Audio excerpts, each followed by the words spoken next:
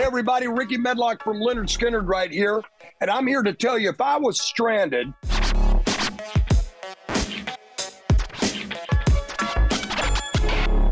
here's the 5 records that I would hope that I've ended up with me on this island.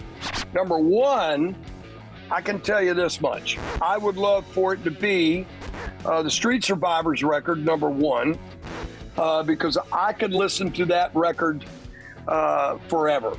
And I got a really cool thing, a really cool story.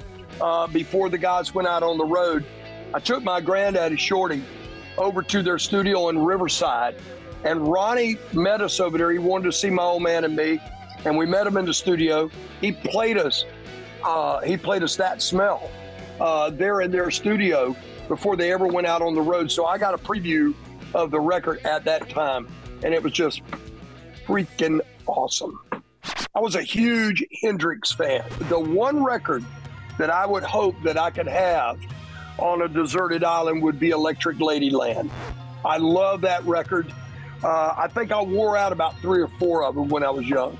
And that would be the one that I would choose to pull in, flop down on the disc, and let it spin.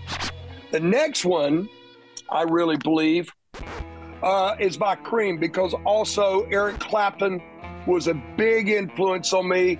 My playing, if you listen to my playing, you'll hear the influence of Clapton in it, and I just loved him. And the one record I would love to have by Clapton and the Cream would be, Wheels of Fire. I love that record.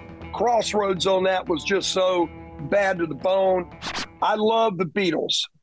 I was 14 years old and watching Walter Cronkite's Evening News on CBS. And a reporter came on and said, we're going to report on a phenomenon called Beatlemania in London. And they showed them running through the streets and all these girls chasing them. And I went, wow, I'd like to do that. So the one thing that I love and still do today, I listen to the Beatles a lot. And I really can't sit here today and tell you my favorite Beatle record. I would hope that I would be able to have the one record, which would probably be either Sgt. Pepper's or Rubber Soul.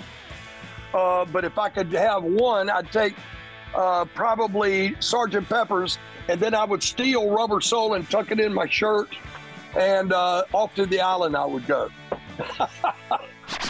Last but not least, I know that people might laugh at me for this, but that's okay, man. There's really some good soulfulness into it. I would take a Lester Flatt and Earl Scruggs bluegrass record with me, and I would stick that in my backpack, and off I'd go. Because my granddaddy Shorty, that's where he came from, and he used to listen to them all the time, and got to meet them.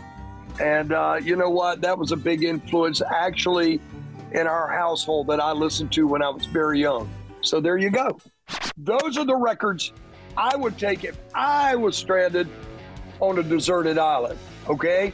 But if you were stranded on a desert island, you better take a Lynyrd Skynyrd record with you. Thanks for watching AXS TV. Subscribe, follow, like, and do all the good stuff. And make sure you leave a comment below. I don't know, just let us know what your favorite AXS TV show is, or who your favorite bands are, and what artists you're into, or just say hi, man. I like to be told hi. We love hearing from you. That's the point, all right? Keep it coming.